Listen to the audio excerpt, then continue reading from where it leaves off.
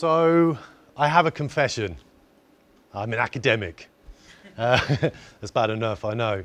I wasn't always, obviously, but I've always had a creative approach to studying and to research. As an errant teenager, I spent a lot of time in school skiving off and bunking off down to the local second-hand bookshop where I'd read everything I could get my hands on the esoteric and left-field science. I developed a kind of passion for what we might call exceptional human experience, altered states of consciousness, and psychedelics later on as well. I wanted to extend that interest in study and went off to university to try and understand these experiences through the lens of psychology. I did a degree, I'd spent 3 years, and I learned a lot about Western psychology, but I learned almost nothing about altered states of consciousness and exceptional experience. Then something unprecedented happened. One of my university lecturers for my degree asked me back to teach. I was terrified. Suddenly I found myself on the pointy end of the classroom. And that went well for a while. As I was commuting into central London one day on the train, I had what you might call an epiphany, this kind of aha moment. And it suddenly dawned on me what I needed to do. And that was to give up my job and go to Mexico and study shamanism. So I told this to my colleague who'd given me the job, and of course she was horrified. She said, if you go to Mexico and study shamanism, you'll go mad and you won't come back. That was 20 years ago. I've been at the University of Greenwich for 11 years, so I came back. I'm just not sure about the other bit. So I set off to Mexico, and I knew virtually nothing about the country, and even less about shamanism. I've managed to learn a little bit. I'm going to tell you about what I think I know about it now. So shamans are people who go into an altered state of consciousness at will in the name of their community to communicate with the spirits of nature and to transcend time and space and bring back useful information for their community. It's quite a big job. They do this through various techniques, be it through dreaming or drumming or diet or dancing or through drugs. But they don't call them drugs. They call them medicines, or they call them plant teachers or plant allies. In our parlance, the drugs they're referring to, or we're referring to, we call psychedelics. So I've had a long interest in the use of these psychedelics in a shamanic context. And the use of these substances goes back thousands of years on all parts of the planet, on every continent of the globe. We find shamans who make use of certain psychoactive plants, such as the huicholes in Mexico, who use the peyote cactus containing mescaline. Also in Mexico, with the Mazatec, make use of this psilocybin-containing magic mushrooms. Other magic mushroom use we find in Siberia and northern Canada with this Amanita muscaria, beloved of children's fairy tales.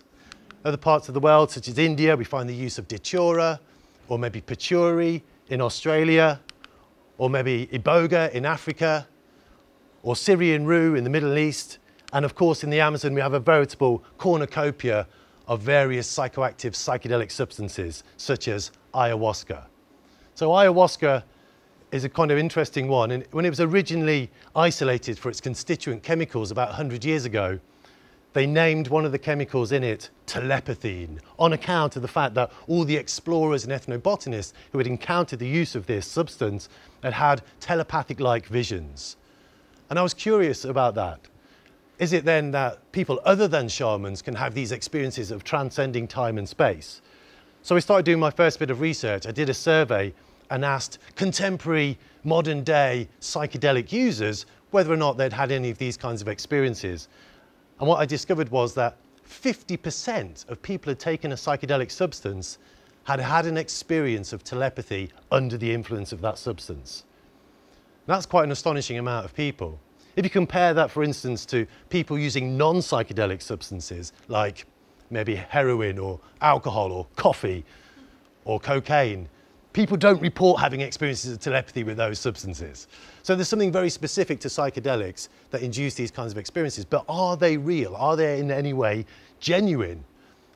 We have to apply the lens of science and look at these experiences within a controlled laboratory conditions to see if these effects are in any way genuine.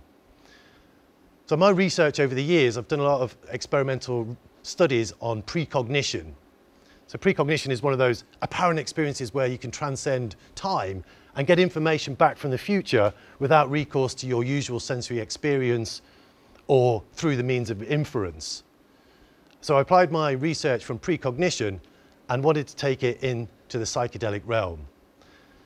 So the thing about precognition and the study of it and the field of parapsychology more generally, it's been around for about 140 years and it's always been quite taboo. It's always been on the outside of the academy, or at least on the edge. So I wanted to take that study and apply the study of psychedelics to that as well. And the thing about psychedelics is they've always been in this area of taboo research until very recently, neither of which attract very much funding. And so I did the unthinkable. I took two career suicide fields and I joined them together and committed double career harry-carry. So first of all, I went to Brazil. I applied my precognition research to the use of ayahuasca in Christian syncretic churches, which makes use of an extremely potent jungle hallucinogen. Those experiments could have changed the world. However, it turns out my methodology wasn't very good. But there's no such thing as a failed experiment. And so I learned from that. I changed my design, my methodology, and this time I set off again for Ecuador. Having studied ayahuasca, I turned my attention to San Pedro cactus, which contains mescaline, much like peyote. So I wanted to do something similar to my previous experiment, where I'd managed to get 20 participants and get them to perform my precognition task, one trial each under the influence. I spent most of my time, however, on a limited budget, traveling around Ecuador trying to find a shaman who would let me do my experiments in their ceremony. I eventually found one and I thought, this is it, I'm going to make history. And I pulled out my laptop and he said, no, you're going to scare off all the spirits with your electromagnetic juju. And that was the end of that bit of research, or so I thought. I didn't want to go home empty-handed with no data.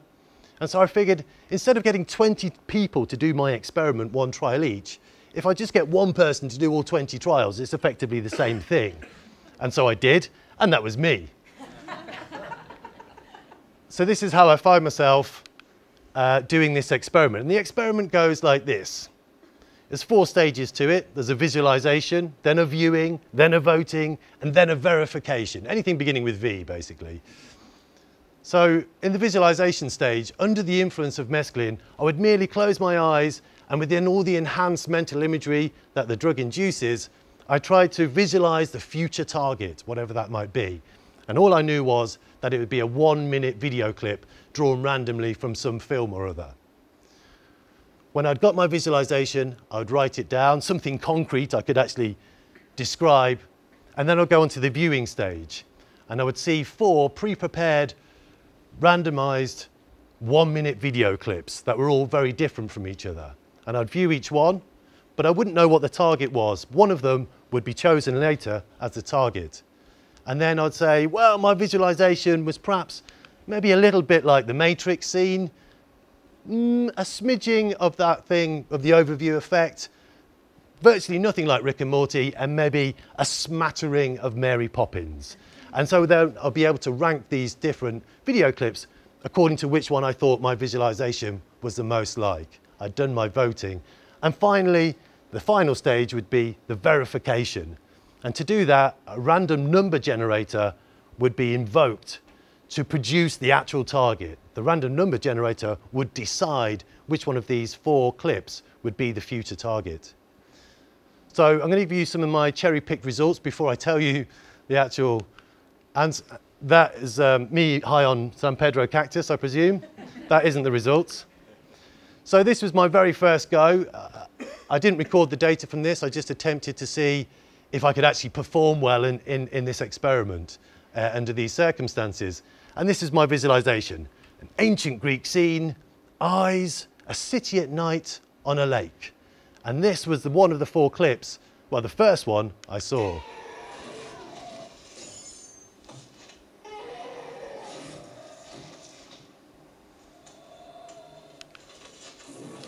Well, I could show that all day. When the clip ended after a minute, I found myself gripping the table, wondering what was going to happen next and wondering why the clip had finished. And then I looked down and I saw what I'd written a few moments earlier, ancient Greek scene, which I found to be somewhat encouraging. So I carried on with the experiment. I did a whole 20 trials, and I'll cherry pick you some of the best examples. This is one I particularly like, which is very clear and direct. Very simple, desert, dunes, the sands of time. And this is one of the 4 clips which I thought was most similar to my visualization. Desert dunes, the sands of time.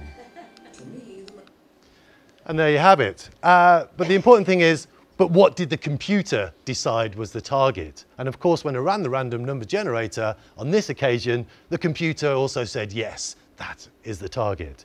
Now, they weren't always as direct as that, because that would be terrifying and astonishing in equal measure. They were often much more vague. Often there would be, when I got it right, it would be on a thematic basis. So there'd be elements of my visualization which would be reflected in one of the video clips, and I would choose. And this one highlights that particularly. So this is my visualization, rotating like helicopter blades, space, more mechanical stuff, spacecraft, space skeletons, and then a slightly different vision, water, a submarine, a big rig, but underwater. So something mechanical kind of floating. And this is the clip out of the 4 that I happened to choose. I think I just blasted it. They're coming through! Spacecraft, anybody? I mean, this is Star Wars. Space, more mechanical stuff. I mean, it doesn't get more mechanical than the Death Star, does it? I mean, it's a whole mechanical thing the size of a planet.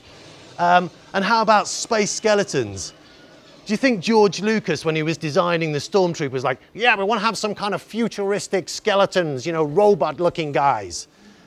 And then finally, what about the helicopter blades?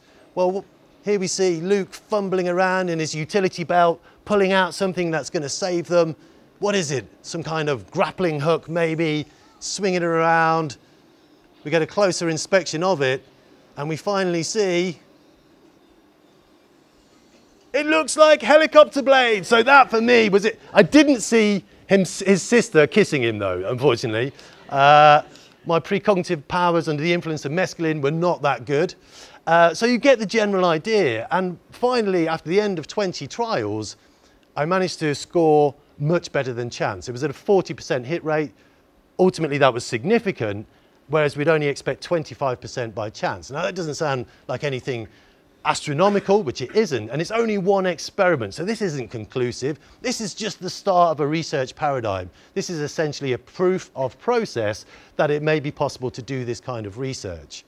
I've since repeated the experiment with other people, not just myself this time, under the influence of LSD, and another group of people under the influence of a drug called dimethyltryptamine, DMT, which is probably the most potent psychedelic known to humanity.